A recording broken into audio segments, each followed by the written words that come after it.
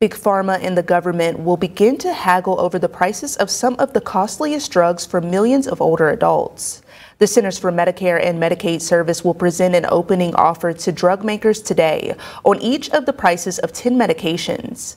They include drugs used to treat heart disease, certain cancers, diabetes, autoimmune diseases, and other conditions. Mandated by the Inflation Reduction Act, it marks the first time that Medicare has been able to negotiate with drug manufacturers over prices. The negotiations are set to last through August 1st.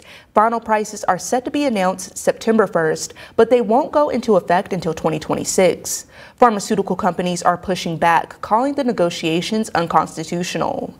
The Biden administration faces several lawsuits over the program.